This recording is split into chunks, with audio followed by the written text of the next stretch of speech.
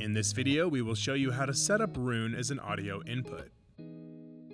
To get started with Roon on your ISP, you will need to ensure that your processor is running 4.0 R0 or later.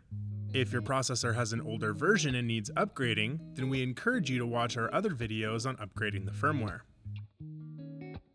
To enable Roon as an input on your processor, access the Inputs tab in the Web User Interface. Once here, select or activate an unused source from the Inputs row.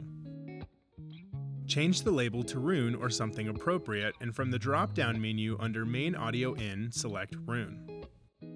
If you would like to have HDMI video with Roon, select the desired HDMI video input using the drop-down to the left of the Main Audio In. Inputs and changes are saved on this page automatically. Now let's access the setup in your existing Roon Core, as we will need to allow the streaming for the ISP. Access the settings page in the Roon Core or app under the audio submenu.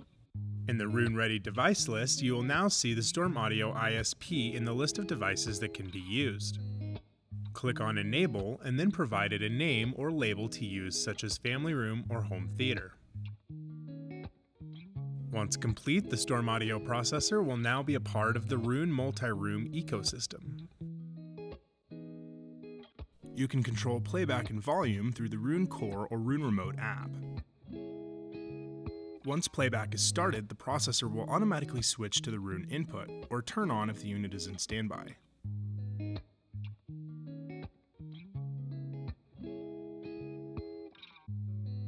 Volume, muting, power, and various other controls can be accessed via the volume icon in the bottom of the Roon app.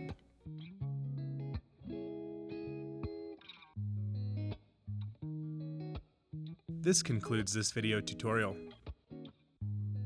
Please visit us on our client portal at stormaudio.com for more information and on YouTube for more videos like these.